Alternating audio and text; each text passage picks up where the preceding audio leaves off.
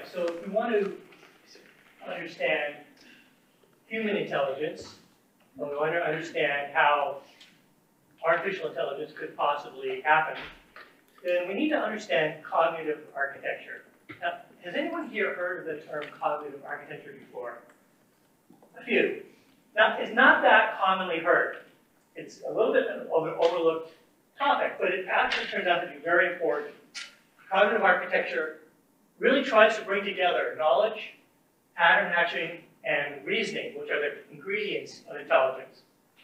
When we think about architecture, we normally think about buildings. Because buildings have architectures. We have walls and floors and ceilings and hallways and doors that create spaces for us to work and to live and play, and they channel our movements. They let us go some places, they invite us to some places, and create barriers for other places. So information systems can work the same way. We can think of a definition of architecture as the organization of structural and functional elements to achieve some purpose. So buildings have architectures, cities have architectures, information systems have architectures, like we know about computer architecture, neural networks have architectures. The brain has an architecture in terms of the cortical regions and the subcortical nuclei and how they're all wired together. And the mind has an architecture. Now, the mind is not the same thing as the brain. We often say that the mind is what the brain does. The brain is a substrate that the mind rides on top of. So the mind is going to have some functional elements that work together in certain ways. It's going to have an architecture of its own. And if we can build artificial intelligence, it's also going to have some architecture. It's going to have functional elements that are wired together. It might or might not resemble the mind's architecture in various ways. But cognitive architecture is the study of these functional elements, how they fit together. Now, there's no textbook yet about cognitive architecture. It's a little bit of an overlooked field. There are maybe 1,000 people in the world who have worked on architecture in one way out of hundreds of thousands who work on neuroscience or psychology or cognitive science or machine learning in various ways.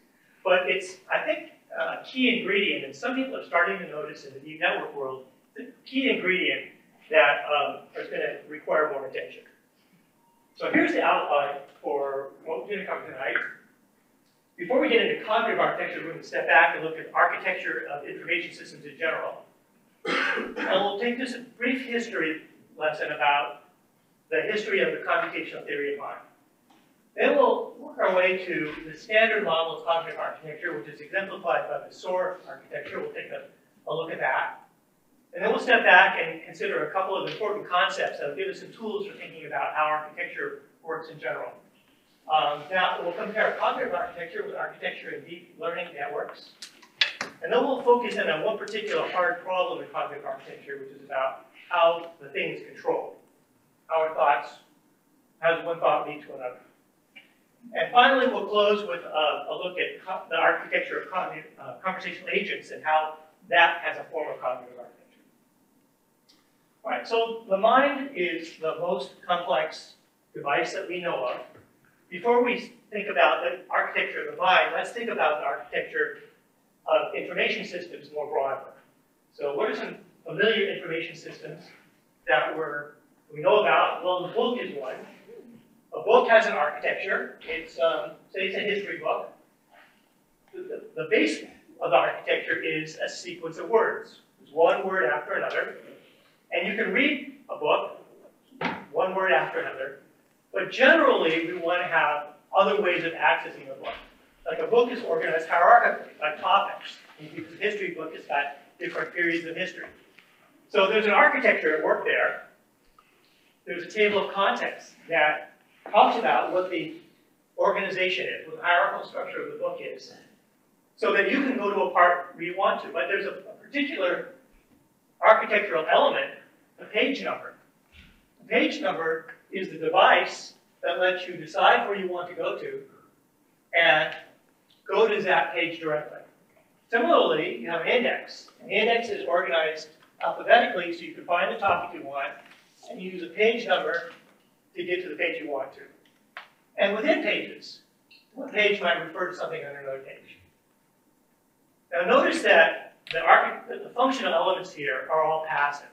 They just sit on the page, and it's the active user that makes them come to life, that gives them purpose. When you decide you want to go to a certain page, you flip to that page. And another device that has an architecture is a web page. Now let's start with the original HTML 1.0 web page. And you remember what these look like? This is a simple line of text, kind of quaint. Maybe you can have a few figures in there, but not very often. So a web page is cool because it added one device to a linear stream of words, which is the hyperlink. So you can click on a hyperlink, and it'll take you to another page automatically. So the computer is doing a little bit of work there. It could be another page on the same website. It could take you somewhere very different altogether. And that reduction of friction of how to get from one place to another made a huge difference. So that's why the web took off. But still, in HTML 1.0, the user is the active agent. And the web page just does a small amount of work in taking you to another page. But people tried to put more and more action, more computation into websites. And there were a couple of fits and starts. There was JavaScript, there was Java applets, and there was Flash, and those both had certain problems. But by now, we've fast forwarded to the age of HTML5, cascading style sheets, and JavaScript, and there's a lot more active elements in our web pages. So we've got navigation widgets, so you can have carousel, there's sliders, you can have guided tours that kind of run automatically, you can conduct search to find things on the website. There's state, so there's cookies, so that when you come back to a site, it'll show you something different. In fact, the cookies know who you are, and they reach out to databases. So the first time you come to a page, it might be different from what someone else sees, because there's all this active computation going on back there. There's doors with locks, these passwords, that let you go someplace and not others. So we see that the web itself, as an information architecture, has taken on more sophisticated computational devices. All right, computers are devices with information architecture. So you see some pictures like this. The computer has got some functional elements. It's got I/O, it's got a CPU, it's got memory. It's got two kinds of memory. It's got long-term memory on your disk, and it's got short-term memory, the random access memory. It's got two kinds of memory in another sense as well. It's got data memory and program memory. These are functionally operate differently. Program memory is a fixed set of instructions that tells your active computing module what to do, and it operates against the data. So those are your files, your pictures, and so forth. Generally, the program memory we keep fixed, and the data is what changes. And often, if the program memory itself is changing, because you've got a virus. So normally, though, the active computing is done by the program and the CPU working together. Another way of looking at computer architecture is by levels of abstraction. So at the bottom level, you have the circuits, the transistors and circuits. You work up to firmware, up to device drivers, the parts of the operating system, libraries, and finally your application layer. So generally from the bottom to the top, the stuff down here does very little bit. Each part does a very small amount of work, very, very fast, very efficient. And as you move up, then you get more complex interactions between the parts at the bottom.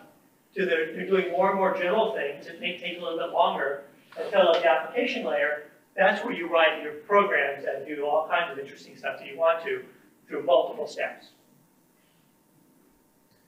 All right, if we move from physical devices that we build to biological agents, every living thing starts with an architecture, an information architecture that looks like this.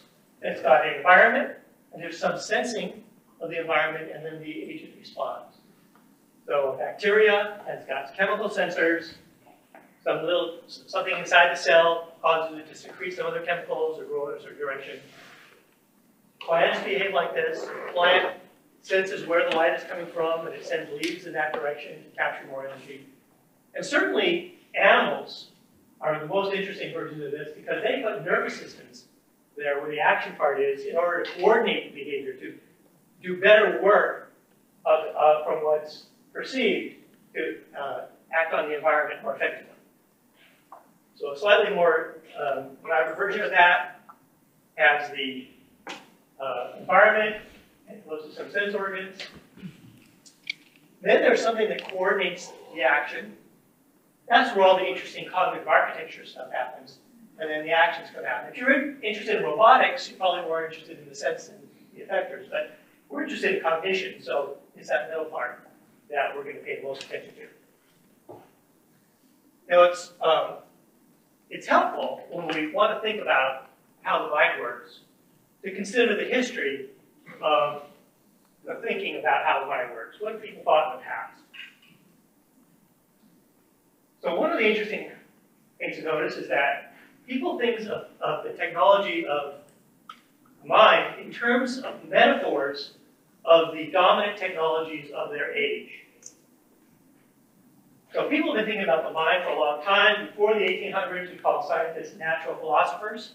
But modern science probably started around the 1800s when we had systematic experimentation and theories. So what are the guiding metaphors of the 1800s, of the industrial age? Who can tell me what some of the important technologies were that gave rise to the industrial age? Electricity. The steam engine. Sorry? The wheel was around way before that. What ran? So the steam engine powered trains. What ran along the train track to stay with the next? Communication, the telegraph, right? To say, okay, the train is left, the station is going to arrive at certain information. The telegraph is the dawn of a kind of information technology. So the guiding metaphors of the 1800s for how the mind works were based on engines and hydraulics, the steam engine, and on signal transmission, which is what the telegraph was about.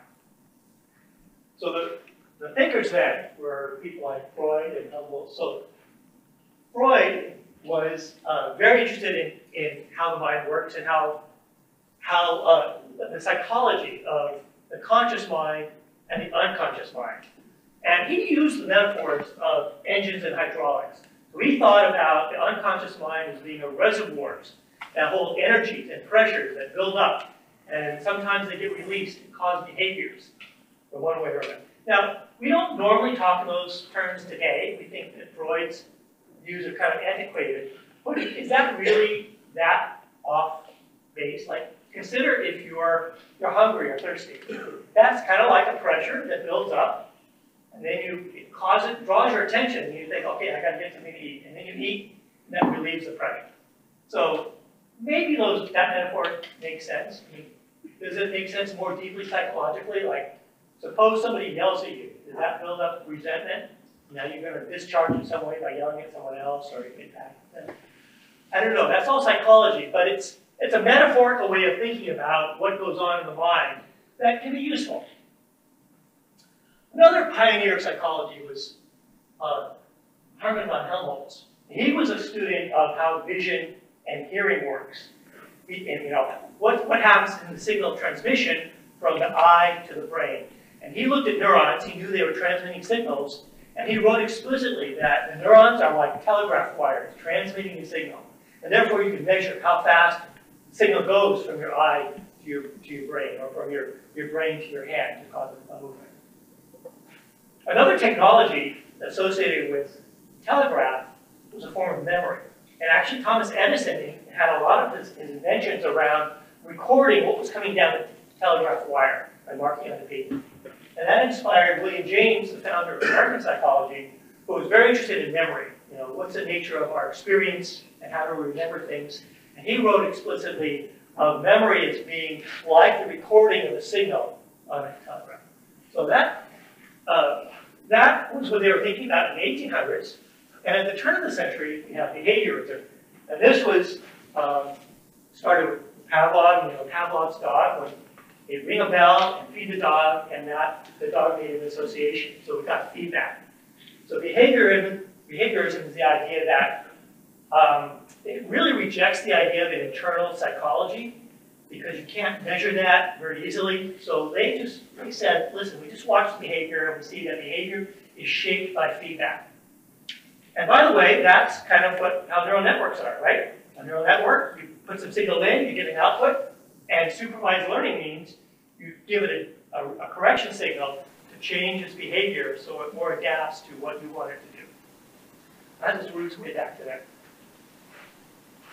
So 20th century, we have the technologies of signal processing through radio, television, radar, and we have calculating machines. Some of these were driven by Marr. So calculating machines to calculate automatically, well, if I launch the bomb in that direction, where's it going to go? Or is the atom bomb going to work? So these technologies inspire thinking about how the mind works. Signal processing and feedback loops are really a dominant idea behind the idea of cybernetics, which is about how biological systems are controlled by feedback loops. Like there's a feedback loop that lets me keep my balance. And calculating machines gave rise to the theory of computation through Turing and von Neumann, who said, okay, we can build machines that will automatically calculate very well. Now, can we make them do more than one kind of calculation? Can we actually make them do any kind of calculation we want to by giving them programs, instructions? So the von Neumann architecture is an architecture that has a program memory and the data memory built out of foundation of calculating machines. So that gave people around the late 1940s the idea that, well, if we can build arbitrary calculating machines, maybe we can make machines that calculate as much as the mind does, so we can make artificial intelligence. So that gave rise to this field from the 1950s, artificial intelligence with McCarthy and Minsky. And that really took the computer as the technological metaphor for how the mind works. That gave rise to the computational theory of mind and the field of cognitive science from around the 1950s, 1960s, looking at both how neurons work through Mulliken's hits. Chomsky spelled out how grammars might work, so you might be able to process language in computational theoretical sense. And Alan Newell and Herb Simon said, well, listen, if we have computer architectures, maybe we can have an architecture diagram for the mind itself. So that's where the idea of cognitive architecture first occurred. So there's been a lot of work on cognitive architecture since then, even despite the fact it's much smaller than things like neural networks these days. And it's converged to a kind of a standard model for what a cognitive architecture looks like. The standard model has got a couple parts to it. First, it starts with a perception-action loop.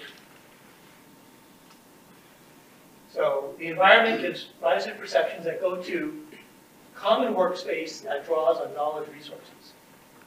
The idea here is there's a metaphor at work, and the metaphor is called the blackboard metaphor. The idea is that the ideas or thoughts that you carry in your mind are on a central workplace, this workspace that operates like a blackboard, and that lots of other agents can look at it. In particular, the knowledge resources can look at the blackboard, and each one of them, more or less independently, can say, oh, do I recognize something there, and can I contribute? And they will write onto the blackboard themselves, or maybe erase things. And the knowledge resources on long-term memory have different forms, like they're called declarative memory, procedural memory, semantic, episodic, skill memory. So these things are all ready to contribute to the blackboard. So one question to ask about this is the knowledge here passive or active?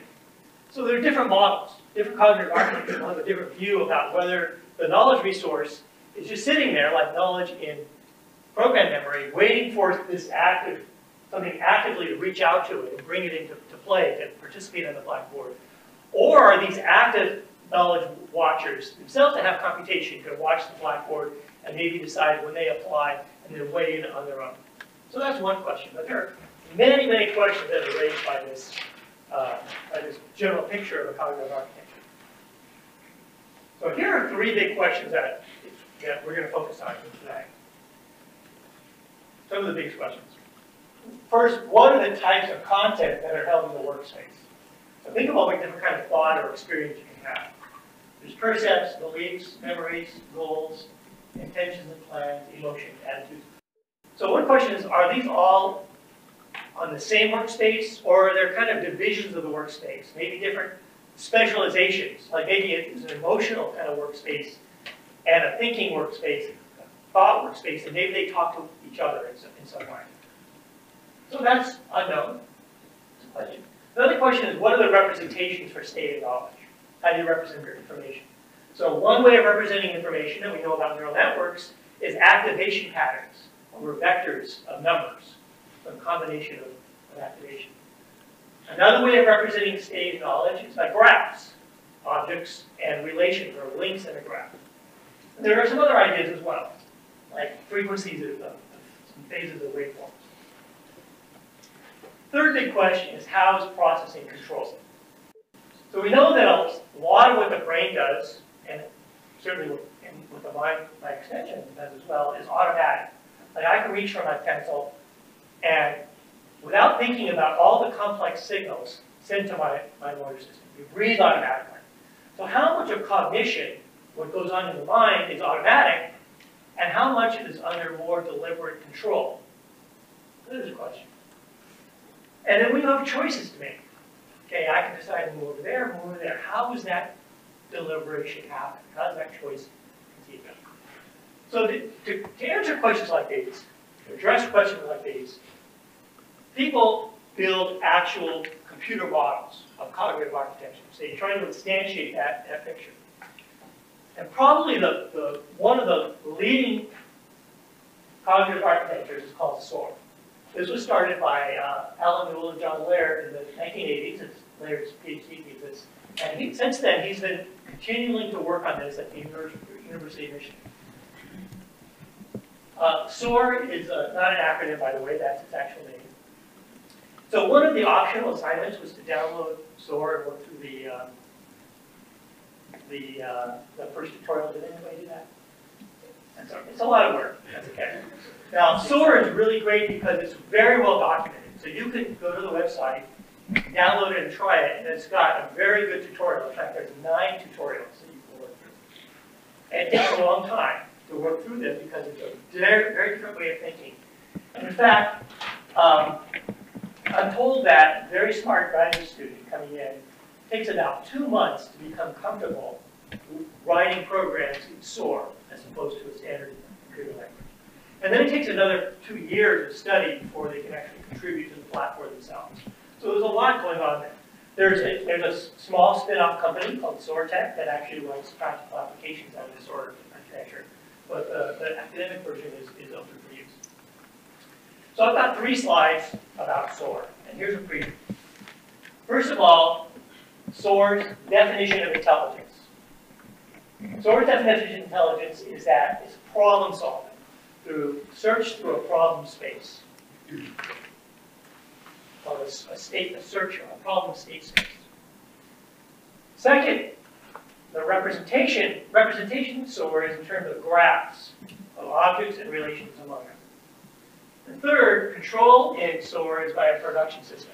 So that's a blackboard. The blackboard's got 2 kinds of rules: procedural rules, knowledge rules, and declarative knowledge rules that correspond to long-term memory. These rules are watching the blackboard, and you may modify the blackboard in response. So let's first look at Soar's definition of intelligence. So intelligence, according to Soar, and a lot of AI, is problem solving by searching a state space. Now, a good illustration of that, and this is in the first tutorial you work through if you go to the Soar site, is the jug problem. The idea here is that you have a problem. The problem is you start with some empty jugs, a 5-gallon jug and a 3-gallon jug. And you have a faucet, you can fill the jugs, and you have a sink you can pour the jugs out into, and you can pour from one jug to another. But whenever you pour, you have to pour all the water you can without spilling over.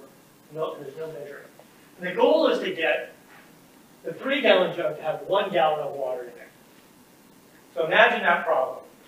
How would you solve that problem? Easy. Let's give it a try.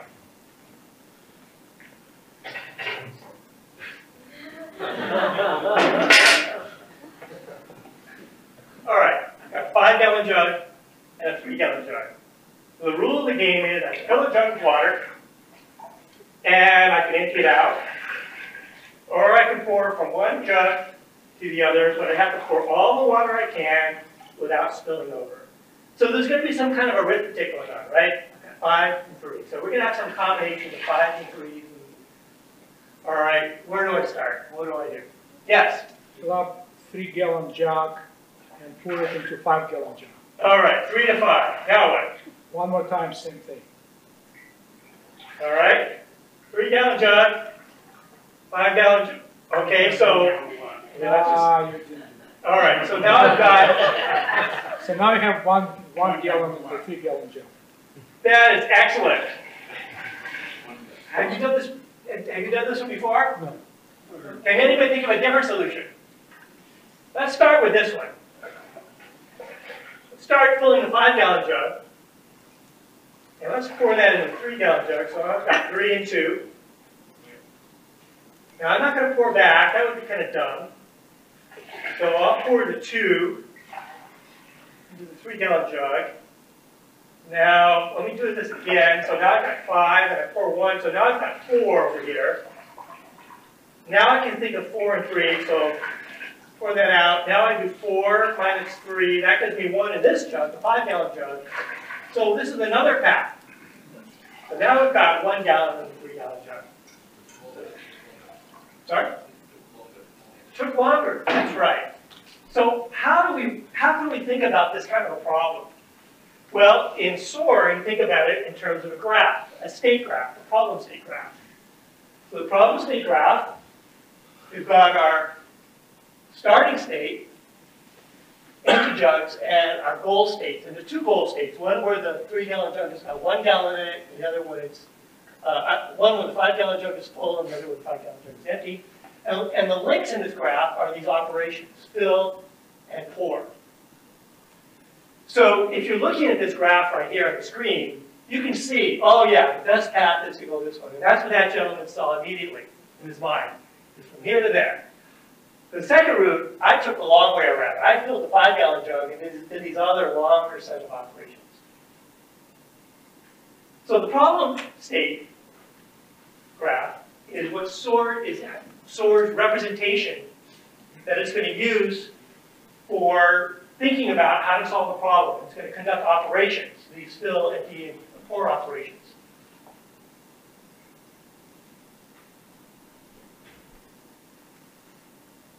Okay, so that's the problem state. Now, what about representation? So representation is always also done in terms of a graph. This is a different graph. This is called the workspace state graph. So this is going to have data objects on it, and operators, and attributes and relations. This represents the working memory or the state of knowledge, the state of the current workspace. So some of the items on the workspace can be a representation for the jugs. So we've got jug 1 and jug 2, and each of them has a different capacity, 5 gallons or 3 gallons, and a current contents. How much water is in the jug right now? And there's also this virtual jug here, which is the goal state, which says a goal is the capacity, the 3-gallon jug has got 1 gallon in it. So there's going to be some rules operating in the background now. Always watching to see if one of the model jugs matches our goal jug. And if these numbers line up, then we say we've solved the problem. So that's how we represent the state of the world. How about the operators? Those are also represented as objects on the graph with these operator links that link to operations you can do, like the pour operation. So the pour operation has got some arguments. It says we're pouring from one jug, maybe jug 1 to jug 2. Now there's other rules operating that say, well listen, this pour operator is only valid if there's some water in jug 1. And if we start off with jug 1 being empty, then this operator will not be allowed on the workspace. But the fill operator would be allowed. So once this operator node is on the workspace, then other rules can act to execute the operator and actually virtually perform this operation of transferring water from one jug to another. Some other rules will say, okay, if I poured water from one jug to another, then how much remaining capacity is there? So that may be some of their arguments on the workspace. So, yes? Just to embellish for the students here, so this kind of problem you wouldn't do with a neural network. And, so can you compare and contrast with this approach versus why does the neural network work? In a little while, we'll look at a comparison between this kind of architecture and the neural network architecture, and we'll take that under consideration. Yes. Okay, so that's a question of representation. That's a good question. We're going to get to that. Okay, the third big question of cognitive architecture is control. How does it decide what to do? So, with Soar, the control is a production system. So a production system is a blackboard metaphor. You've got some place where data is stored, or the current state is stored, and there's these rules that watch the blackboard and make modifications. Now, it turns out that production systems are very common in artificial intelligence. There's a whole different variety of them. But they're actually very difficult to write because the rules, you have to make sure the rules only fire when they're supposed to and not when they're not supposed to. So it's actually very easy in a production system to have rules that end up going around in circles or end up getting wedged, stuck, nothing else can apply, or that build these big tangled messes and you can never figure out how to get out of them. So Soar offers some technologies to try to make the rules a little bit easier to manage. It's got two levels of rules. It's got some automatic rules that kind of operate in the background to do housekeeping, more or less. So for example, rules will apply whenever some input comes in, and they'll reach out to knowledge and say, how do we interpret that input? There's a three-phase cycle that operates. So there's some automatic background rules that apply here, and that apply at the third phase. And the goal of the first phase is to propose some operators that might apply to be on the blackboard. And only one operator can be on the blackboard at a time. So there's the second phase of a set of rules that will select which operator to apply. And when that operator is applied, then some more background housekeeping rules operate to clean up and take care of all the implications of that rule. And this goes around in a cycle. The idea that this cycle takes about 50 milliseconds. So around 20 hertz. So the idea is here that your mind is actually operating in about a 20 hertz cycle. Now this is way below the level of consciousness. You'll never be able to be aware of this happening. It's happening automatically underneath. But what you might become aware of is perhaps operators or groups of operators that correspond to intentions and things you actually conduct in the world. So this model, or this processing cycle in a workspace, is intended to achieve the functions of executive function. Executive function is a set of theories in psychology and cognitive neuroscience about how a mind can maintain itself and conduct day-to-day life effectively. There are three basic ideas of executive function, or functions that have to be performed. First of all, you have to be able to take in new information from the sensors and process it, interpret it, look up what does that mean in terms of long-term memory. Second, you need to be able to focus attention. That means keep only the stuff on your working memory blackboard that is relevant to your current task. And don't get it piled up with lots and lots of extra data that you can waste time churning on. And third, you need to shift your task context sometimes. So that means you have, whatever you're working on, sometimes you have to table that, put it aside, work on some other problem as an interrupt. When you're done with that, put it back and bring this back off the stack to return to what you were doing. So those are properties of executive function that psychologists have tests for to see whether you've got brain disease or whether you've got a hormonal imbalance, things like that. So Soar is designed to support executive function. And there's a metaphor here which is called an executive, or someone who's in control of some resources.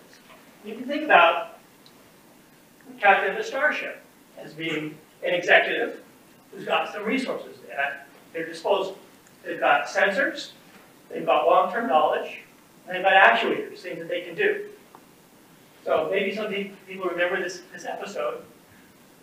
The sensor, Uhura, reported, Captain, there's a Klingon formation approaching. So Captain Kirk said, okay, I gotta process that.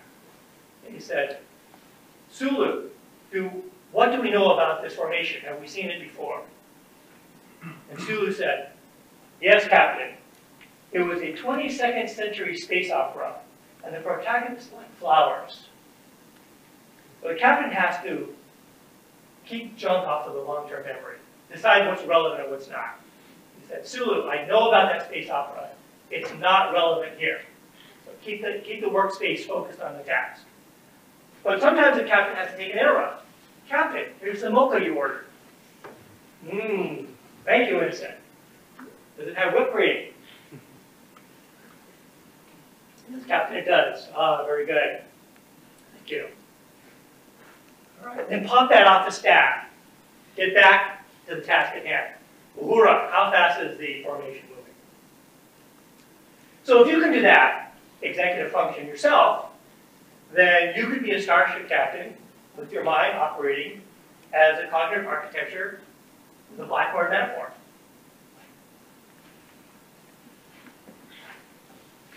All right. So we've seen architecture and information systems, some history, the computational theory of mind, and the standard model of cognitive architecture, which is exemplified by Soar. Now I want to dive into two very interesting and important concepts that give us better tools for thinking about cognitive architecture. But first, let's think about Ranjan's question. If Soar and cognitive architectures built on production systems are supposed to be a model for how the mind works, and they have these working memory patterns and these rules in the background, then where are the neurons? Because there's this common idea that the brain and the mind are so wonderful. The mind works on the brain, and the brain has got this massively parallel distributed processing, and that's the key to our intelligence.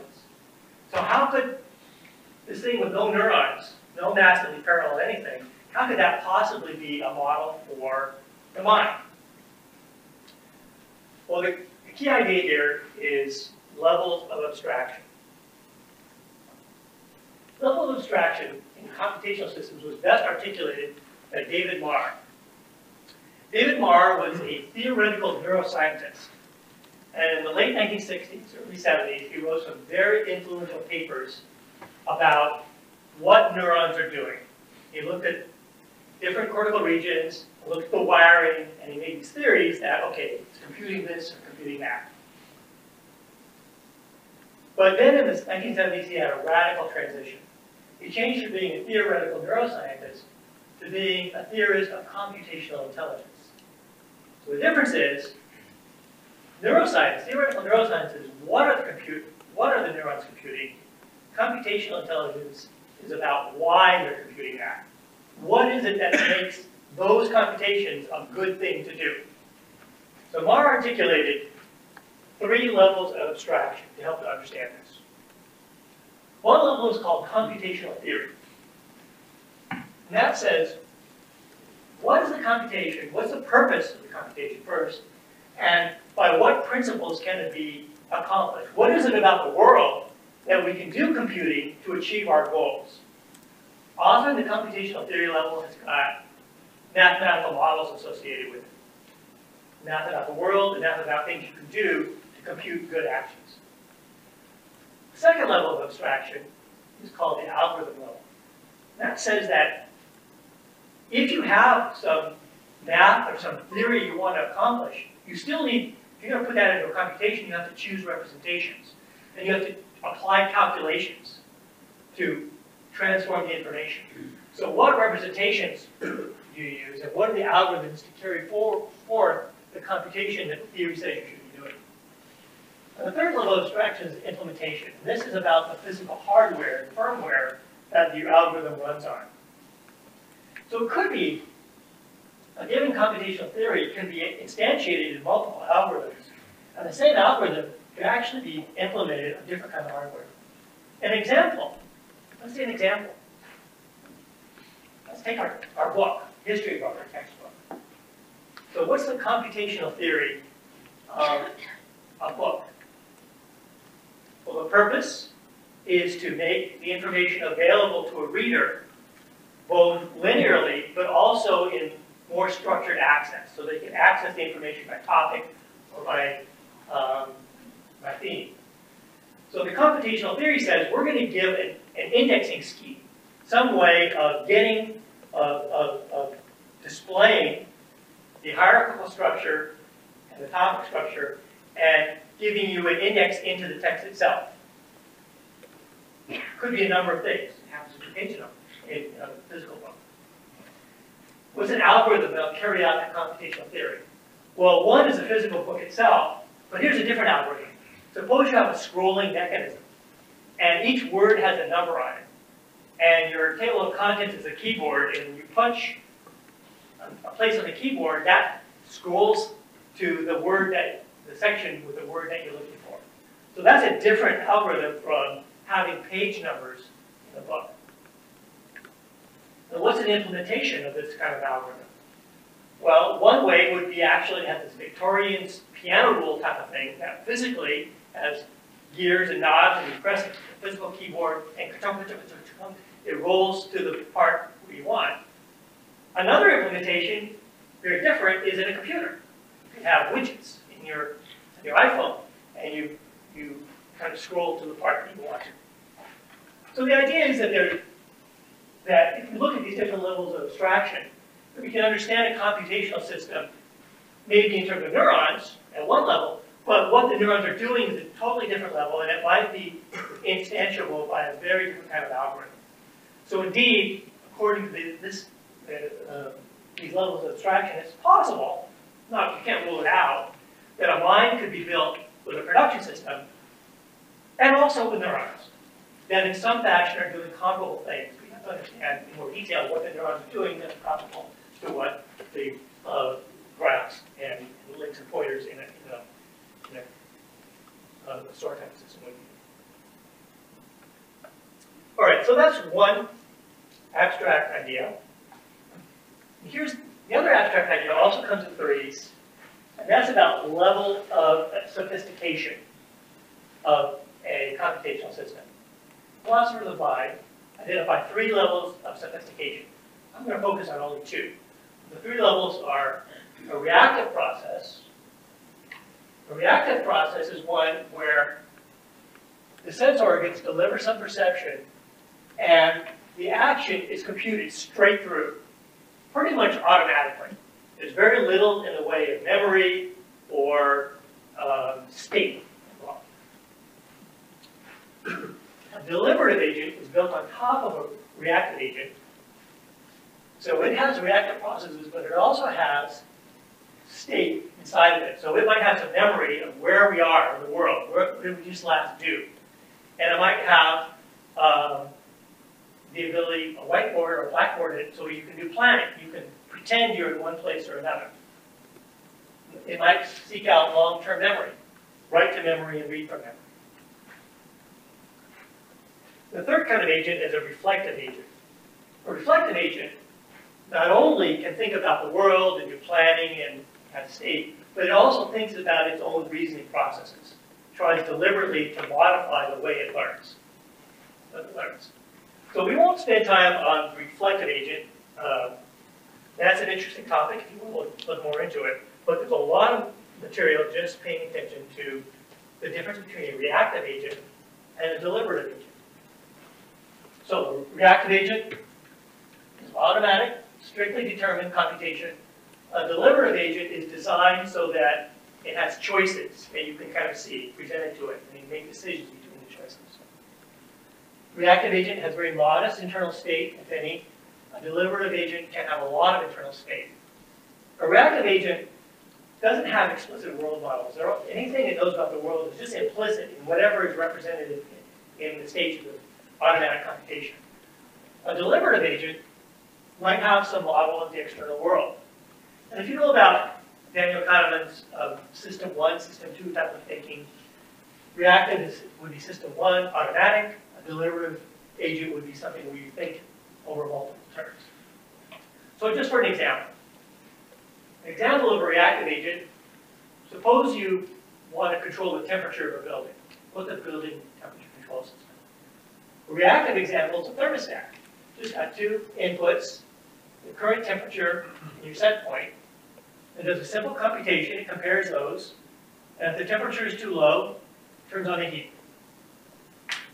Very straightforward. How about the deliberative building controls management system? Well, this might have a model of the building, of how it gets warmed by the sun, what happens when the wind blows, when people come into it. And that model can be used in a predictive controller. So that it can look ahead and pretend, well, what if we preheat the building or pre-chill the building so that when the sun rises, that we're already cool on one side and warm on the other. So this would be a deliberative type of building management control system. All right. What kind of an agent is Soar? Is it reactive or deliberative?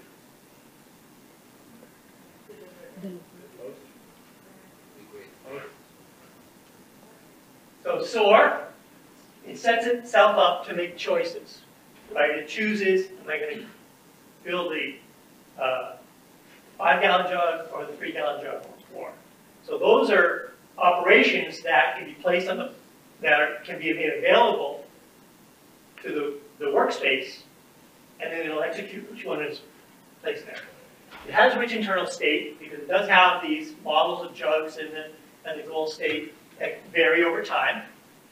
And it's got this world model because the model of the world is, well, how much water is in each of our jugs? So yeah, Soar is a deliberative agent. Now, can we write a Soar program in a reactive fashion? Yeah, we can. We can write a set of rules which are explicitly, if the state is empty, then we fill 3. And if the state is the result of that, so we can write rules in Soar that will take us directly from the starting state to the goal state in a reactive fashion, not really thinking or making any choices. But the drawback of this is it only solves this one problem.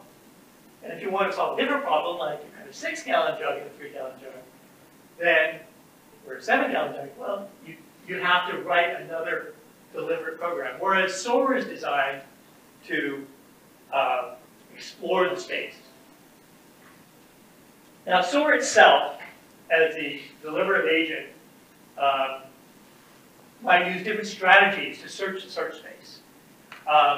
In the initial tutorial, it just does these core operations at random until it finally detects if it has found the solution or not. So it can take hundreds of trials.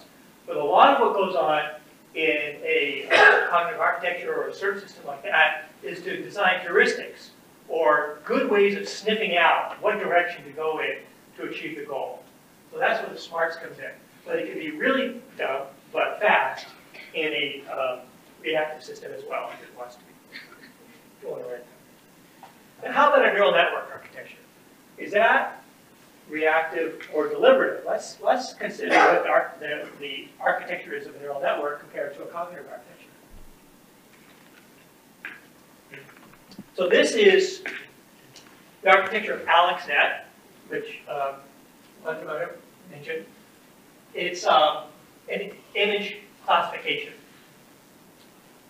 network. So you put an image in, and out the output comes the category of what is that an image of.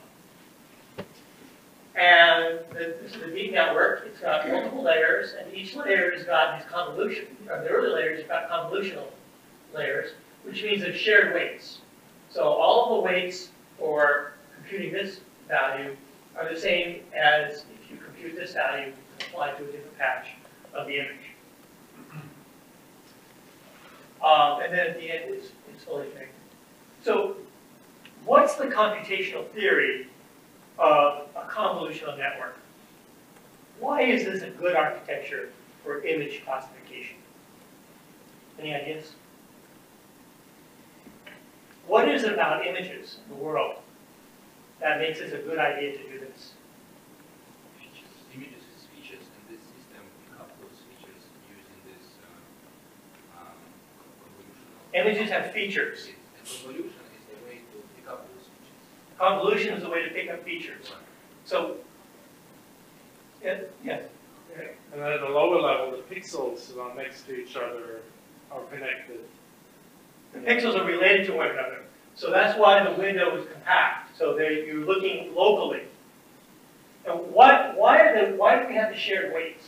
The same set of weights. You put the image patch here or over there. What does that do for us?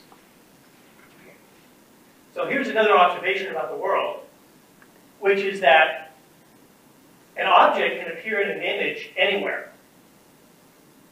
Now, you want your network to recognize an object no matter where it appears in the image.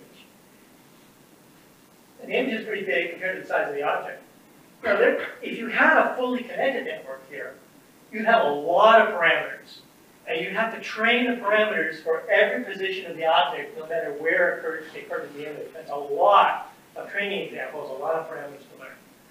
But the observation here is that there's this invariance. The object looks the same no matter where it is.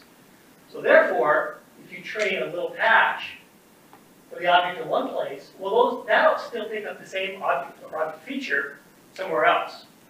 So there's this translation invariance property that makes convolution a good thing to do. And the other property is of the world is that objects are made of visual features. So bicycle has got wheel, seat, and so forth, and they're similar among different bicycles, maybe resemble the wheel of a motorcycle. So notice that there's multiple layers. At each one of these macro layers, there's multiple network layers inside of there, 96, 224, 96, 384. So this enables the network to pick up different features, so that at any level, one can specialize on the bicycle wheel, another on the seat, and so forth, whatever the visual features are of objects.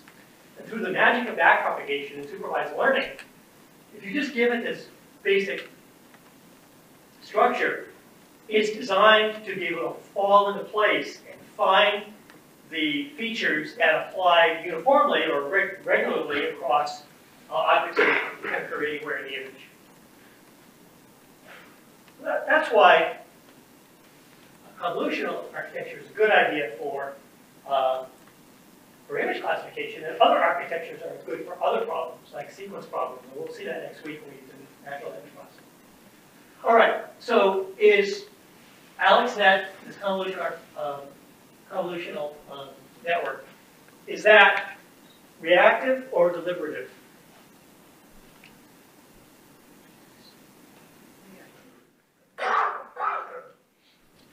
If it's trained or untrained, if it's untrained, it's probably reactive, but if it's trained, it creates a model and it becomes deliberative. Okay, so the proposal is if it's trained, it's deliberative. All right, well, let's see. So let's suppose it's been trained up. Does it make any choices? Are there any choices apparent here? Well, I mean, what happens, what gets computed is automatic. Okay, I put in some numbers, and there's weights. You multiply the weights, and you go through the activation function, and now you get another set of numbers. So there's no blackboard there where you can put different alternatives. Is there internal state? Well, the thing starts differently every time you put a new image in. What gets computed is just a function of the initial image. There's no memory of the previous images. Is is the representation implicit or explicit? Well, it's hard to know. Actually, one of the problems with neural networks is it's hard to know what actually is being represented by any given activation of any unit in here. But there's no state, no choices being made. It's just automatic. You put some information in and it comes out. What the parameters, once it's trained up, the parameters are fixed. Nothing else changes. So I think we have to say that a neural network architecture, at least this one, is a reactive agent. It's not really deliberative. Yes? I was curious if the weights that you trained for the model, and you treat that as a state? The weights are not really state.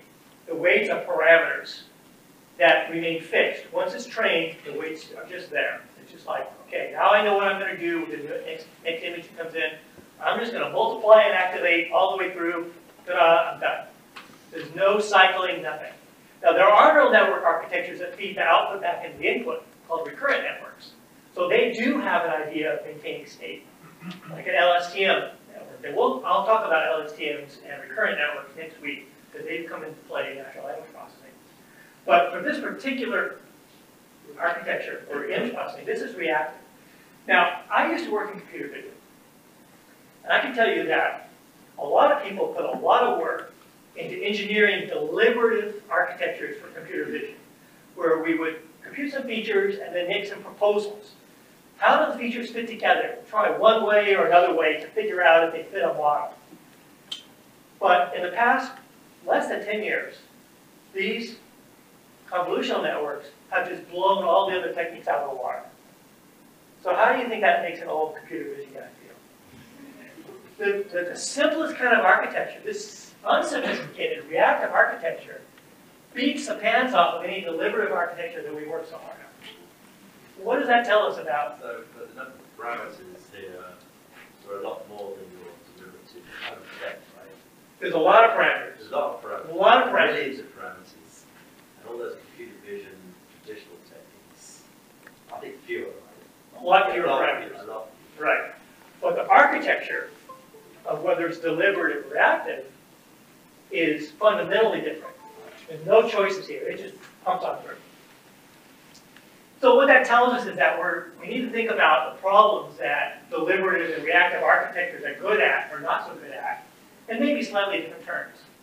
Now, there are problems that neural network might not be so good at, like maybe the jump problem, because that's a very large search space, and you'll never have trained on enough examples, perhaps, to be able to put a new problem in and have it figure out, just by a reactive system, well, what would be the right combination of pores?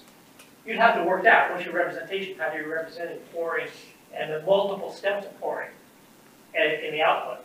So a neural network architecture, very good at saying, well, which category is it? That's a fixed set of activations coming out of that. But if your output actually means a number of steps, and might be a different number of steps for a different problem, then probably this reactive architecture is not going to do that. So is it also true that you can understand what you've done in a deliberative network, but you don't understand what's done in one of these reactive neural networks? Well, not exactly. Maybe. That's empirically kind of where we are now, but it's not a rule. It doesn't have to be that way.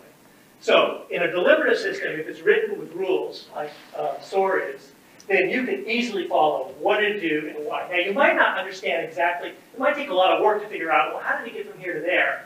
You might have to, and there's a lot of tools for trying to diagnose, why did this production system produce what it produced?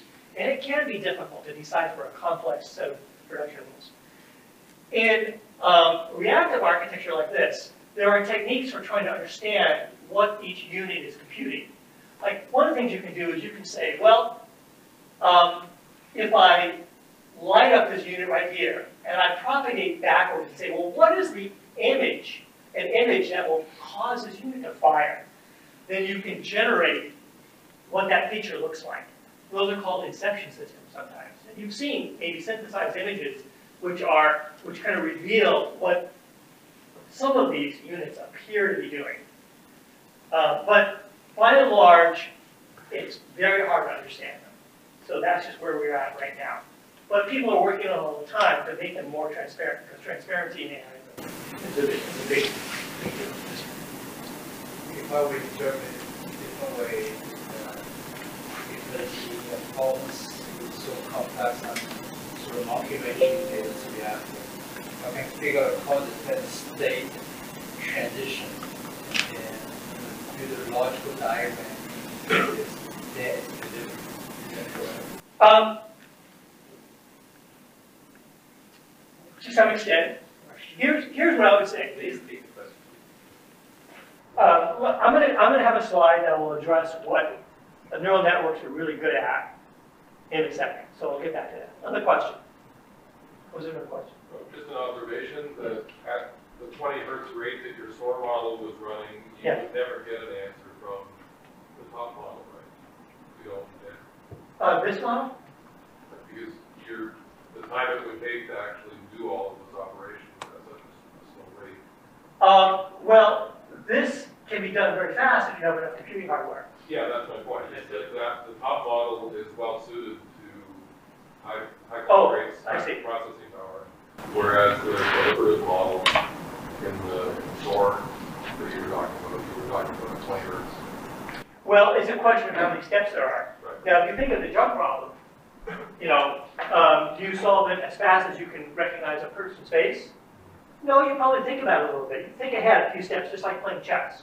So that would be a good fit for a deliberative, multi-step sort of a process. Yes, sir. So autonomous, self-driving cars and anti-collision systems between the deliberative, because they are very much state-based, where you are and where you're coming from.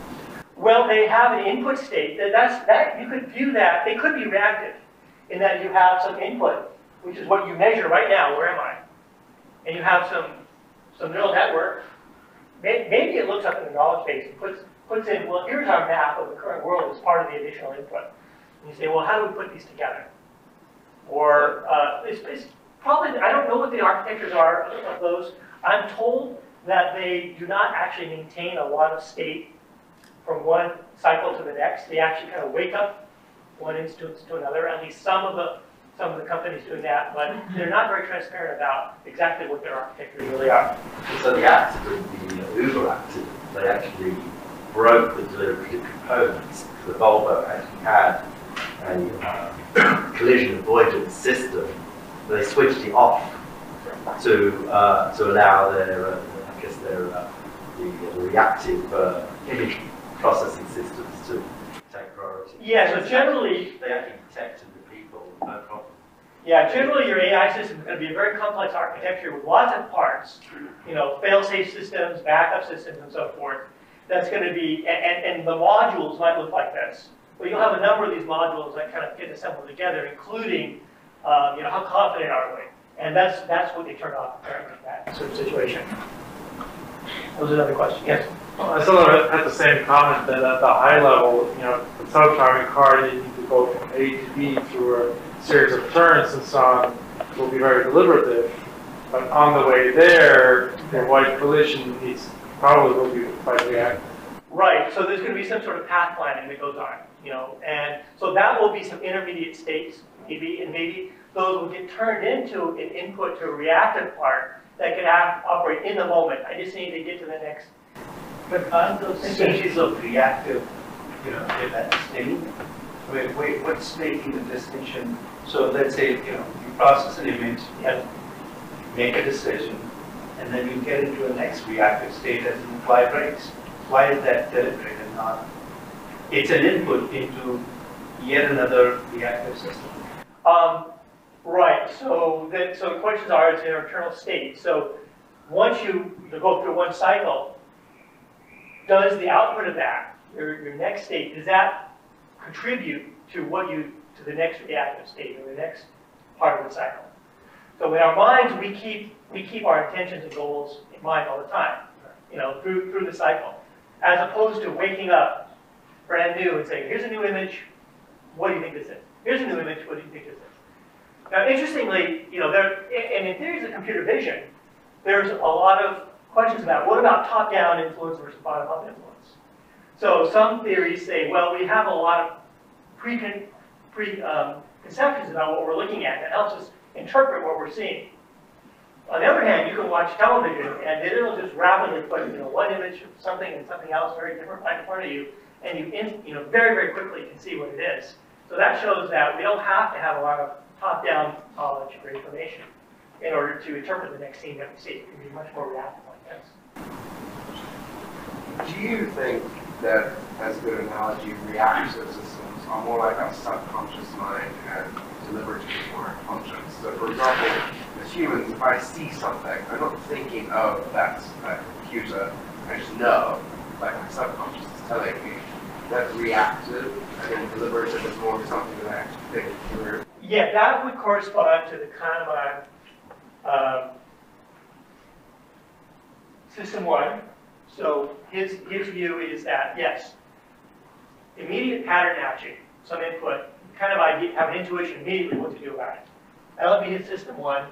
System two is when you stop back and you think, you allow other ideas to percolate in, you weigh them against one another. Yes? So system one for humans is far more efficient than system two. It's very fast. Very good. Do you think that over time we will move some of our communication systems to be more reactive to make them quicker?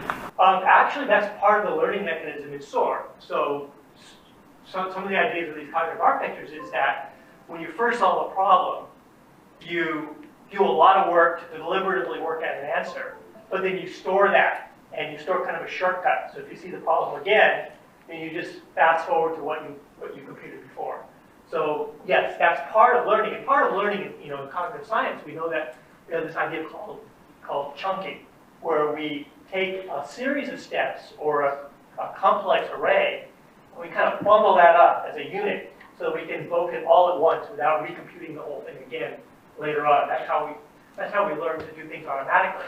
All the steps I learned, to drive a car, okay, I have to turn left, turn the blinker, that becomes automatic and available in a more reactive way from the intentional system that's more conscious, but everything else happens automatically and consciously. I was just going to make a comment that I think he made that earlier. So the essential difference between truth and remains is, are you in a training state versus an active action state? No, training is totally factored away from this. So we talked about learning things, but this deliberative, that can have learning in it, but this also might have a learning stage where you learn the reactive, you learn the parameters, like in a convolutional network. But once it's learned, then it just goes. Yes. Do you have any examples of real-world problems that Soar has been used to solve? I know that it's used in the Defense Department. They've got a number of contracts there. I don't know the details. I think you go to the SoarTech website. But there are a lot of logistic problems that can be solved with classical operations research techniques. But if there's a lot of parameters and mixed types of data, then something like Soar might be good at that. They try to use Soar for natural language, and there's conferences, so you can see applications. I don't know them offhand, any of the most spectacular ones. Will you really think that could be a hybrid system where a Soar can pretty much just stay can be reached via reactors?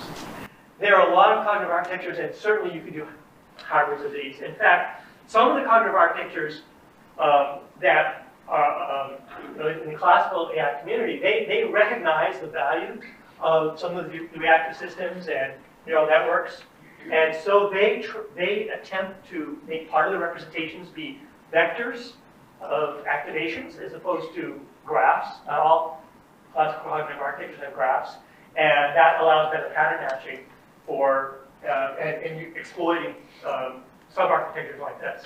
So yes, there can be hybrids.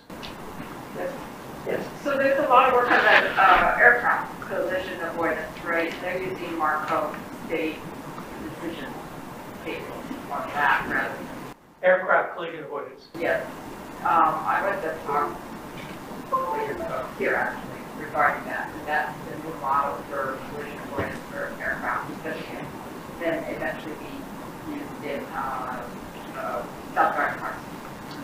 So that's a whole bunch of states and a way to predict, right, where the vehicles or the airplane will go to then recommend the way to avoid. Yeah, you could do prediction with a reactive neural network as well. It depends upon if you have enough training examples. So one way to think about neural networks is they're really good at interpolation. If you have a lot of training data that covers some space, then you can predict other things that occur inside that space. But they're not so good at extrapolation, where you have new things that you've never seen before, you've never seen anything like it before, but you need to use principles like causality. What happens if I get from here to there, and imagination. Okay, this is a new state, nothing like I've seen before. Now what can happen? That's where you would go to a more deliberate type of architecture. Yes. I was curious about your comments about equality or inequality of Soar architecture and the neural Turing machines. Neural Turing machine. Let me table that till later. Okay. I don't want to need that. I didn't think. A bit more good material. Time for break or up to you. We're gonna have an exercise in a few minutes that will combine with the break. All right, so let's back up a bit and look at the ingredients of intelligence and see where we're at. Intelligence requires knowledge, pattern matching, and reasoning. These are the three pillars. So knowledge is facts and information in some organized structure. And in AI world, there's a lot of work in data mining in the modern world, and also knowledge graphs. And graphs are a way of representing information, as we've seen in Soar. We can represent a lot of knowledge in the world through graphs, and we'll see that next week when we talk about question answering. Pattern matching is to be able to take some input and figure out if it matches something you've seen before or something you know about when it's not a perfect match. If there's a perfect match, it's trivial to look up in a database. But in vision and speech and lots of signal type domains, you never get a perfect match. You never see exactly what you saw before. So you have to have this inexact matching. That's what pattern matching is about. And the reasoning is taking some information and some principles or rules and applying it to arrive at new assertions, new information. So in AI, there are AI systems that can reason much better than people for certain kinds of optimization problems and planning problems. Like if you're running an airline and you want to know, how to route the planes, then AI can do that much better than people can, but very specialized, very narrow goals. Now, where does machine learning fit in? For the most part, machine learning applies to the pattern matching side. And this is where the big revolution has been in deep networks. Computer vision and speech used to be really, really hard for computers, and now computers are really catching up quite remarkably for certain formulations of these problems.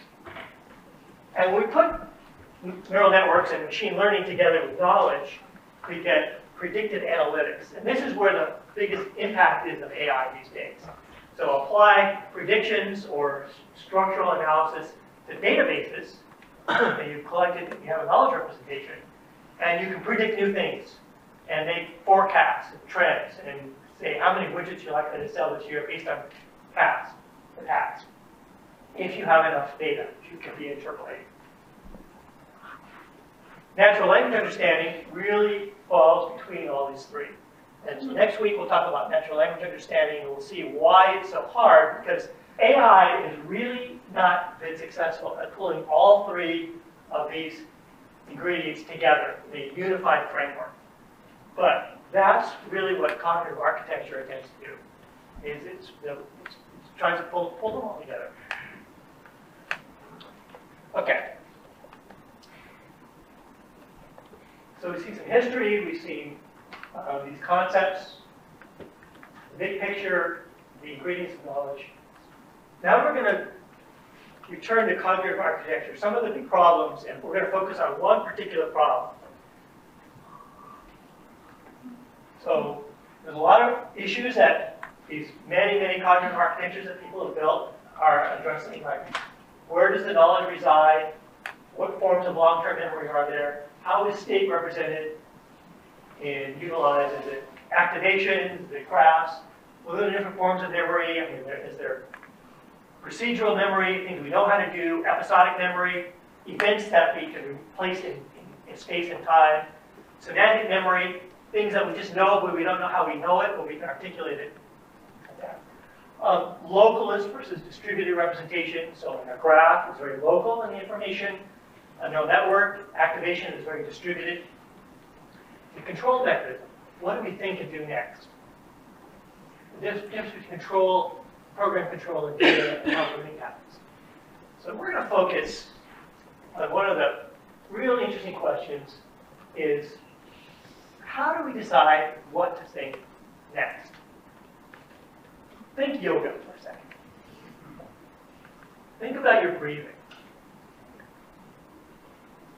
Okay, so thoughts come into your mind, and another thought happens. Your mind wanders around. Think of yourself as a butterfly floating in the breeze. The butterfly says, oh, there's some nice shade over there. There's a flower I might want to land on. There's another butterfly. I might like to know that butterfly. How does the butterfly decide what to do? Well, the breeze kind of pushes it in one direction, and the flower catches it on. Okay, I'll go in that one. So your thoughts can go in many different directions. A deliberative architecture like Soar is designed to make this explicit. Soar can have a number of options, which jump do I pour or fill? And there's some mechanism for choosing which direction to go in, and the other thoughts fall by the wayside, the other directions to go. So how does this happen? That's a very interesting question that people really have struggled over and have a lot of interesting ideas about. Now, one of the popular cognitive architectures that explores this question is called Lida. So Lida is very complex. You can see it's got, like the Soar architecture, it's got a lot of pieces. It's very ambitious about emulating the human mind. Some cognitive architectures are really intended to be more AI agents. Some are intended to really replicate what the human mind does. So I'm not going to go through all of these details, but just read what some of these modules are. There's different kinds of memory. There's different kinds of learning. There's a perception action loop. And here's the environment. Input comes in, stuff happens, and the output comes out. And there's some other words here. Oh, look at this. Lida uses the C word, conscious. Conscious. You don't see that word very much in science. When I was an undergrad, I worked in a neurobiology lab. I was reading the papers, and I asked my professor, I said, I'm reading all these papers about neurobiology, and none of them telling me what I really care about. How does consciousness work? And he said, son, you're right. In science, we do not have a good idea what consciousness is. We don't know how to measure it. We don't talk about it in polite company. I was gratified that at a conference many years later, I saw him give a talk, and he said, you know, the undergraduates ask us what consciousness is, and we don't have an answer, and it's kind of embarrassing. But in about the last 20 years, serious scientists have actually started using the C word and are making theories about how consciousness works. There is no theory that is really all converged on, that is really satisfying. It's still deeply mysterious. However, the Lida cognitive architecture takes a stab at it. And when they use this word colet here. And the idea of this cognitive architecture is that attention is very important. Attention is deeply tied to your conscious awareness. You know, what you decide to think about next is what you're attending to. So they think a model for how attention proceeds through time, how it evolves through time. It uses this word codelets. The idea is that attention evolves not by a certain decision-making process or rules, but by an evolution or an emergent process where lots of little agents operate more or less independently, and then they form coalitions. They say, well, you and I, the flower and the shade is kind of in that direction.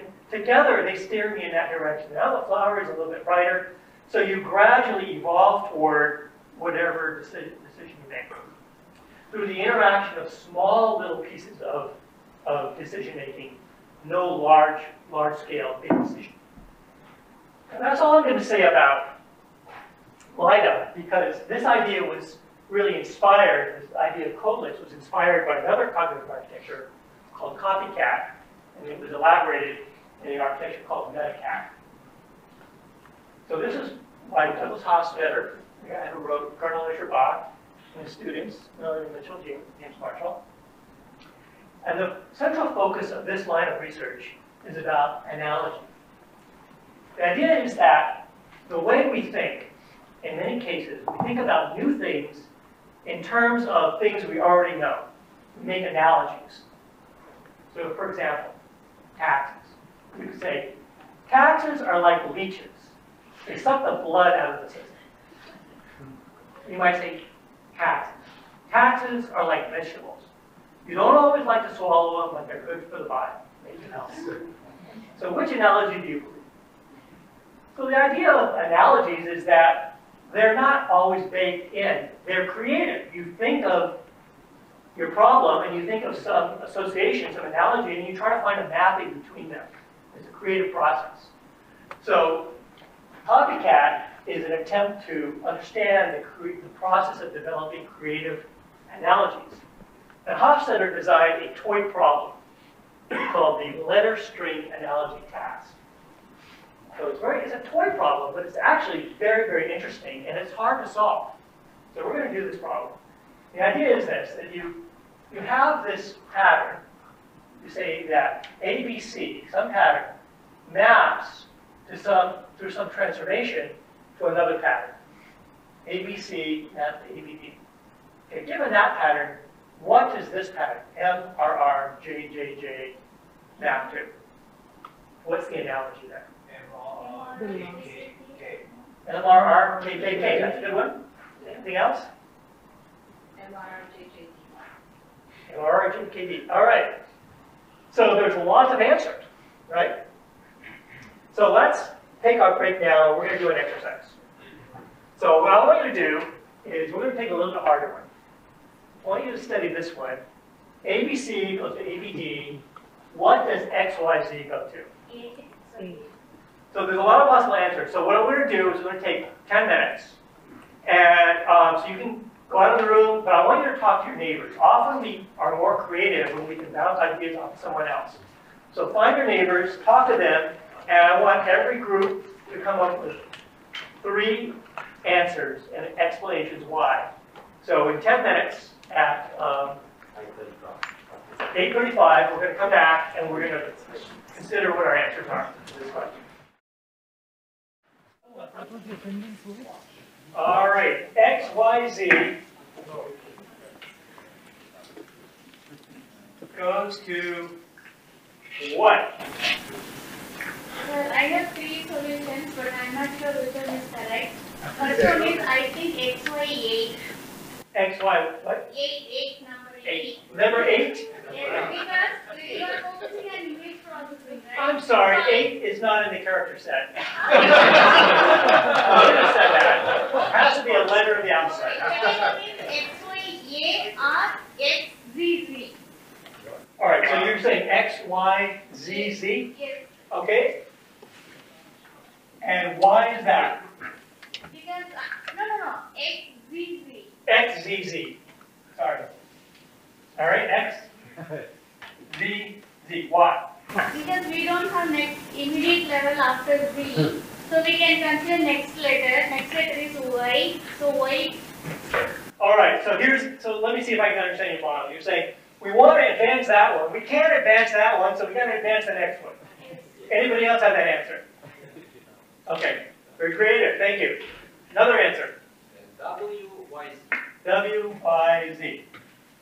Why? So if you put all alphabet on the same line, and then you look at the symmetry, ABCD will trigger WYC. Okay, so you're kind of flipping it over.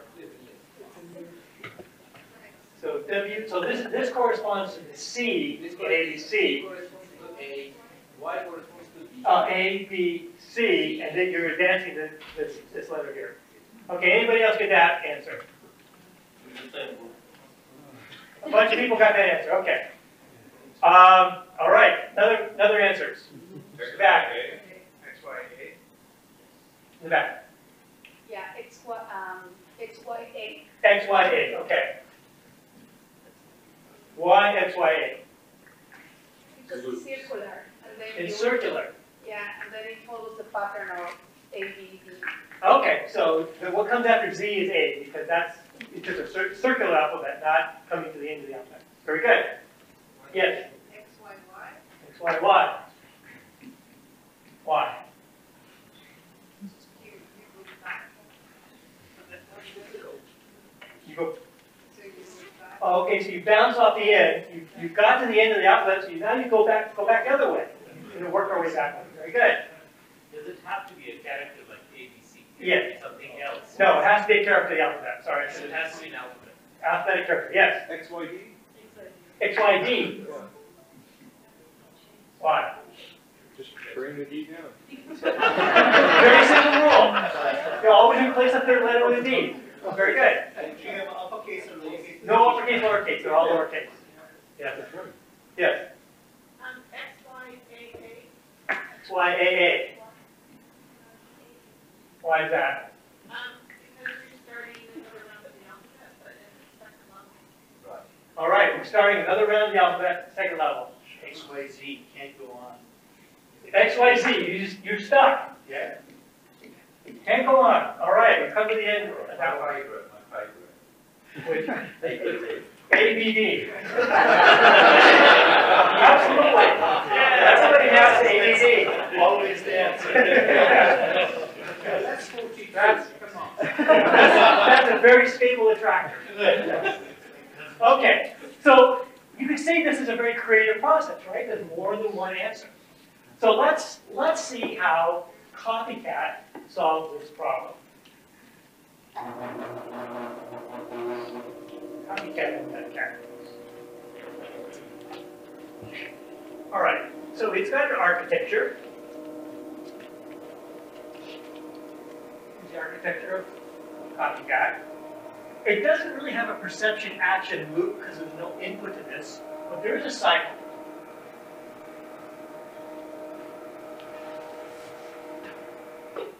It's got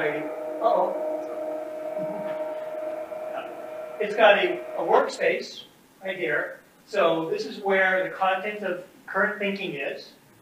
And for the knowledge, it's got something corresponding to the knowledge base. That's called the slip net.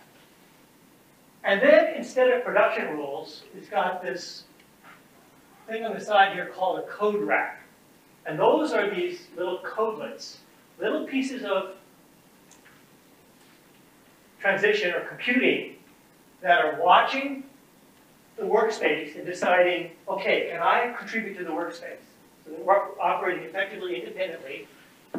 And they're also watching the state of the slip net, which is an activation, which corresponds to some sort of beliefs or activation about what's relevant depending on the workspace.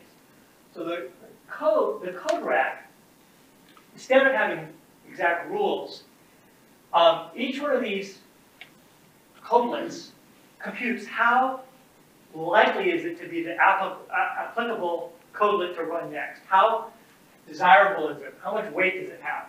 So it makes a distribution, probability distribution over which one should fire next. And each one does a little bit of work. And I'll show you in a second what that work is. But it can be things like building a group, saying that these three letters form a group, or testing out, what if I advance the next letter? The idea here is that the workspace has got some current content. And there's some activation in the slip net. And this distribution is the next codelet to fire fires at random, but it's according to the probability distribution. So if this one fires, then that's the direction that subsequent structure is going to be built on. If this one happens to fire, then it will kind of go in that direction for a while. but then it might be overtaken by this one over here, and then this one will take over. But that's a distributed way for an emergent process of multiple small amount of work to build on one another to drive the computation towards certain hypotheses. We'll see the workspace in a minute when I run Metacat. But let's look at this SlipNet next. The SlipNet is what the knowledge finds about. What do we know about this domain? So it's got these nodes, these objects, like you've got the objects which are the letters, and these relations, which are like, what's the successor letter, the predecessor letter, letter that comes before and after. Now notice that in their definition of the SlipNet, they say that when you get to the Z, you're at the end. There's no circling back to the A. So they probably would not entertain a solution that says we're cycling around, given this design of the knowledge. There's also codelets that form groups like a predecessor, ABC, or CBA, or sameness groups, if all the letters are the same. And then there's string positions. There's the leftmost, the rightmost, the left and the right. This gives you an idea. You can study this if you read the paper. This gives you an idea of the kind of knowledge that's maintained. And as a thing operates, some of these concepts are considered to be more likely or more important in our current view of the problem. And they'll contribute to which codelets get which activation. So what I'm going to do is run it. And did anybody here get a look at Metacat or run? You did? Did you run it? But I don't have the Java. Oh, you need Java. I don't know how this works. Okay. So anyway, I'm going to run it here. Here's a screenshot of what we're going to see. We're going to see the workspace, the SlipNet activation, and some other things. So let me fix it out of here. And now I have it set up. So I put in the problem ABC, ABD, MRR, JJJ. We'll do X, Y, Z in a little while, because this one usually solves a lot faster. So the workspace has our initial problem state, and I'm just going to say go. We're going to let this thing run. Now, what it's showing us is how it's forming intermediate state structures, like it formed a bond between, an association between C and JJ. It made a group of these two, not yet a group of all three. It might make it, oh, look, it turned out into a group of three J's in a row. It's, okay, that's a nice structure. It might make a link from there to there. It's looking for, oh, it found a link between this R, this group here, and the B. Meanwhile, the SlipNet is saying, okay, middle, identity, directions. It's changing its weights, and the code rack, oh, I'm not seeing the code rack. Let me get that out there. And here.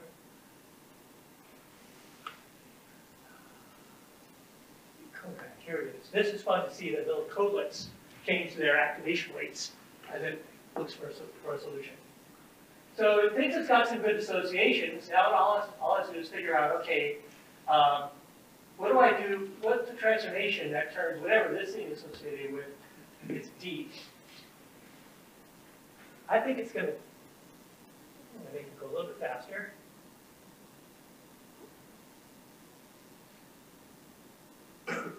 Close.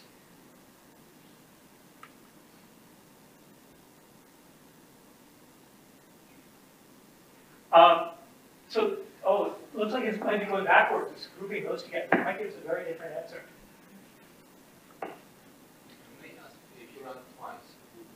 That's right. So one of the properties of the system is that if you, because it is stochastic, non-deterministic, it does give you different answers different times you run it. And you might be able to run it multiple times and count how many times different answers come out. And that might give you an idea of which might be more popular solutions or less popular solutions. So it looks like it was getting close and then it got stuck and now it doesn't know what to do. We'll give it a couple more minutes. If it doesn't solve, then we might restart it, or I'll show you some screenshots when it found solutions. I can tell you that when I read it, and while it's going, I'm going to show you a screenshot of one of the solutions it found for it, a solution it found for XYZ earlier. I read it today. It found one of the ones you guys found, which was XYW, And so this X here means that it did exactly what you said. It said, we're going to flip this around, view it from the analogy between going forward, going backward means that the left end becomes the right end. We're going to advance one of those. So, but it does find other solutions to this one as well. Yeah. So how does it decide which solution to present us with? Like, what's the final? It has a way of evaluating whether it likes the solution in terms of some internal measures of is there compatibility of the concepts. So each concept, like, is there, you know, it would say that if you have a group mapping to a single character, is it possible to advance that group and advance that character? And if you can't advance it, then that says, well, maybe that's not a good group or not a good mapping. But if there's no other choice, it'll do that. So there are internal criteria that it uses to decide when it's done. Well, I have a question. Yes. So you start with the problem statement of make an analogy. Yes. It's far simpler than make an analogy because this can be represented with a graph. In reality, it's you imagine man to animal, and then the combination is almost infinite. And it's very difficult to draw a graph to draw the relation. Well, in fact, in artificial intelligence, there's a fair amount of work on using analogies and reasoning by analogy. And one of the properties of some of the other work is they try to expand to larger systems, not just a toy example like this, but full world knowledge graphs, knowledge bases. And they'll say, yeah, you can make analogy from a person to an animal because you can find correspondences. So part of the problem of analogy, which is exemplified here as well, is you find some parts that look like they correspond to one another, and then you see some other parts that's not a clear correspondence, and you say, well, what would be the correspondence if you extended it further? So that process can be done for larger systems than just this toy problem. And what this problem is examining is the reasoning or the process of searching the space of many possible analogies. And you're right, it's very creative. It's a very creative process to decide what's a good analogy. Does it map well? Do I believe it? Where would it take me? I guess my question is using the modern computing power is sufficient to drive that complex system to draw analogy. A general analogy. Somebody spit out a sentence there, make an analogy to the sentence. Is it possible if we are? Well, our minds do it, and it depends on what the architecture is and how it's implemented. So, in theory, people think it can be done. What kind of inputs you need to give it so that it can make sense out of this? And let me give you an example. So we have ABC going to ABD. If I change that question to 1, 2, 3 to say 1, 4, 9, which is square. Yes. Squares. Would it be able to find out, or be a different set of inputs to be given? You need a different vocabulary and a different set of concepts. So that SlipNet I showed, you'd have to have representations for numbers, for relations between numbers, for operations you can perform on numbers, the concept of multiplying. Here, the concept is I can take the successor or predecessor. But you can make that bigger in terms of, I can multiply, I can divide, I can add numbers, and you can make the search space bigger, but then it becomes harder to solve. But if you read Hofstadter, that's actually part of what inspired him, so he's certainly thought beyond that.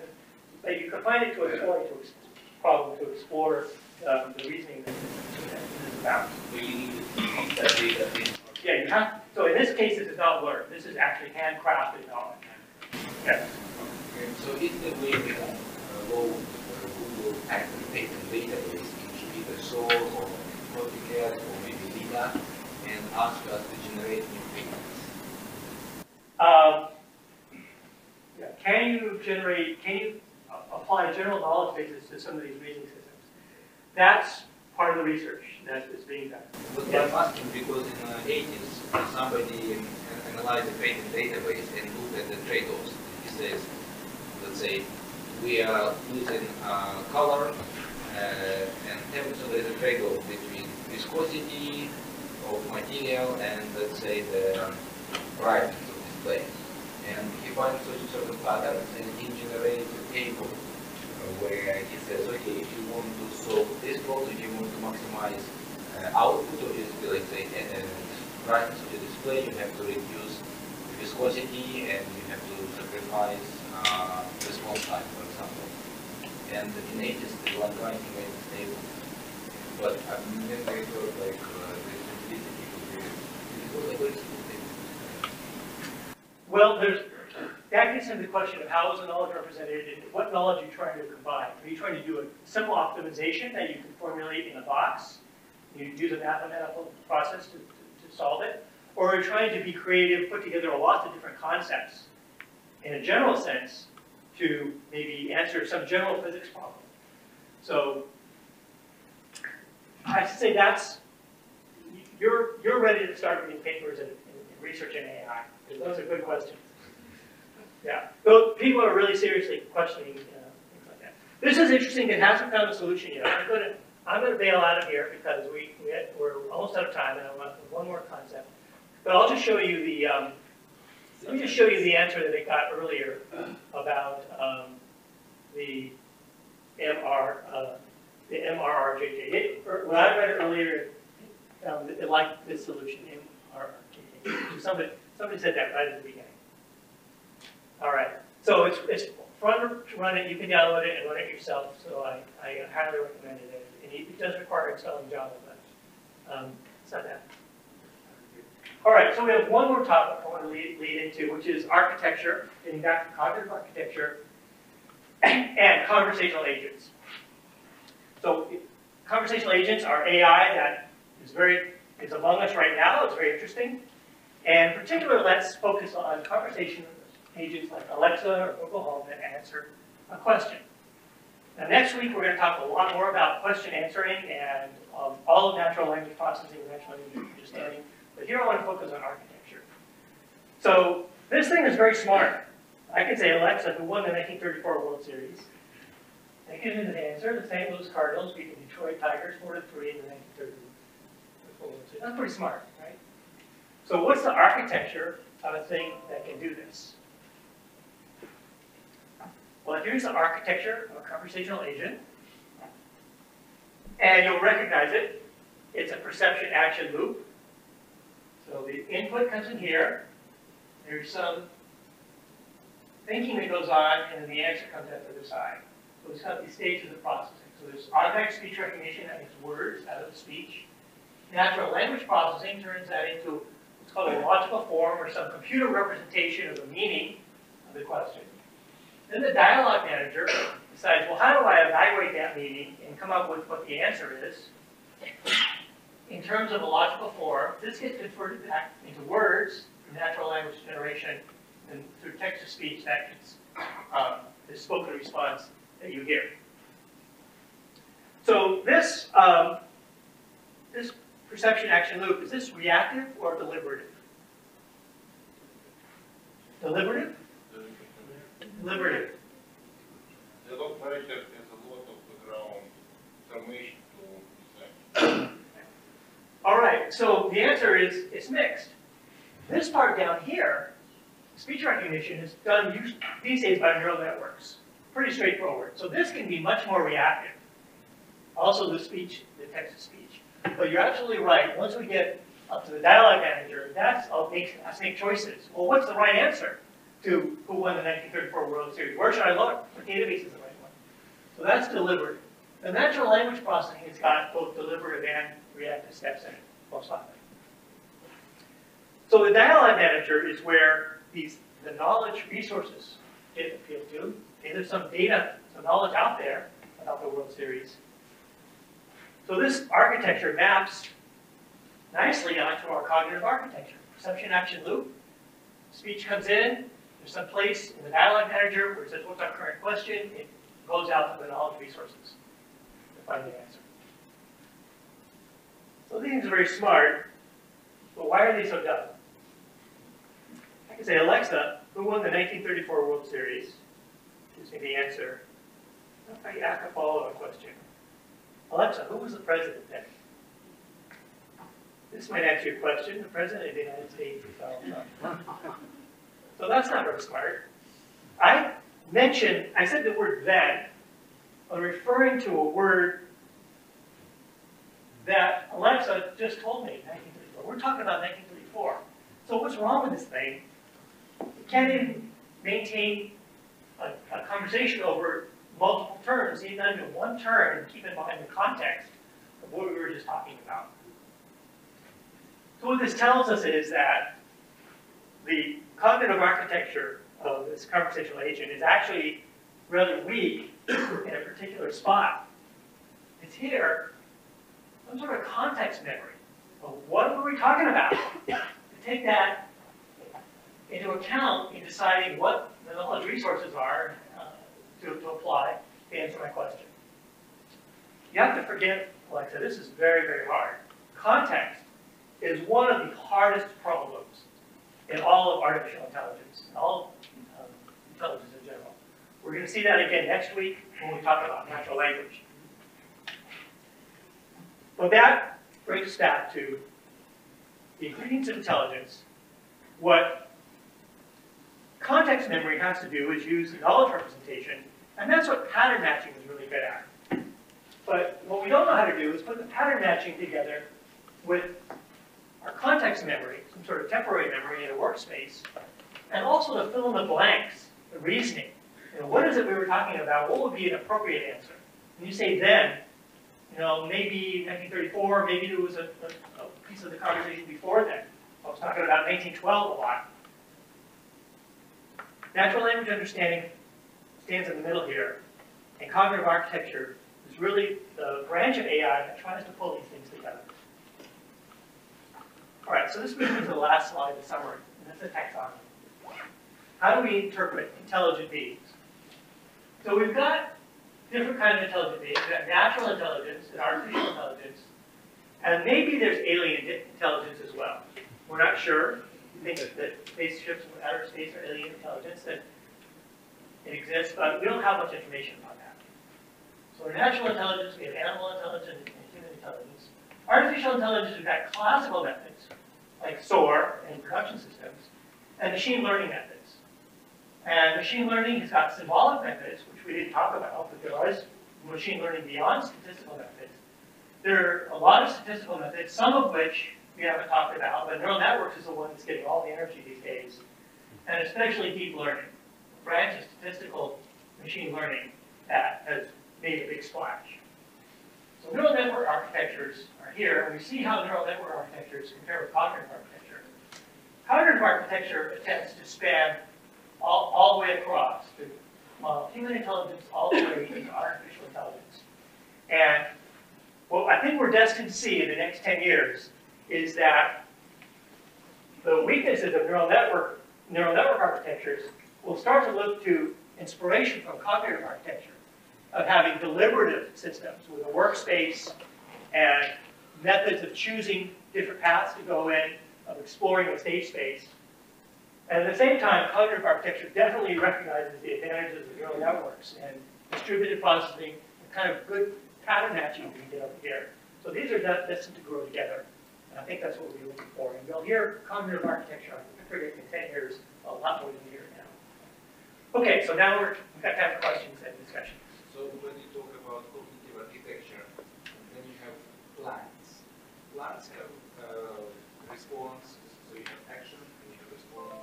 So follow the sun, would you classify them as cognitive architecture or not? A plant is the most primitive reactive agent. So it's got an architecture, but it's not a cognitive architecture in the sense of a deliberative agent like Soar has. It's a very simple reactive system. As far as we know. A worm. A worm, I think a worm is pretty reactive as well. But it's a very interesting question. As you go up the animal hierarchy, where does the animal become more deliberative? Does it have memory? Does it recall past situations? Certainly when you get to mammals and birds, they're very complex, and they make decisions, they learn. So I'd say that they've got large elements of reactivity in their architecture. Are they reflective? Do they know about themselves and try to deliberately improve themselves? That's where you get to the top of the chain where humans really are outstanding. All right, let's give Eric a hand.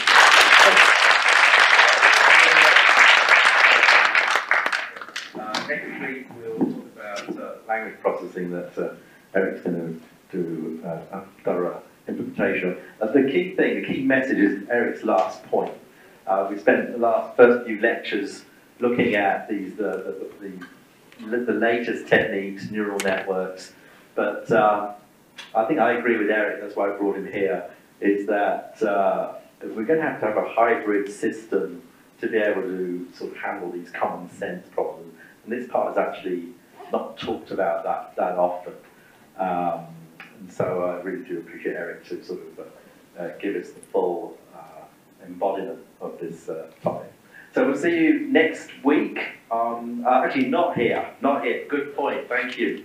We'll be at Bishop's Auditorium in the Lathrop building, which is the old business school. Those of you who know that architecture, but I'll put a note with a map on that as well. So do not come here. It will be Bishop's Auditorium. Thank you very much. I will put the slides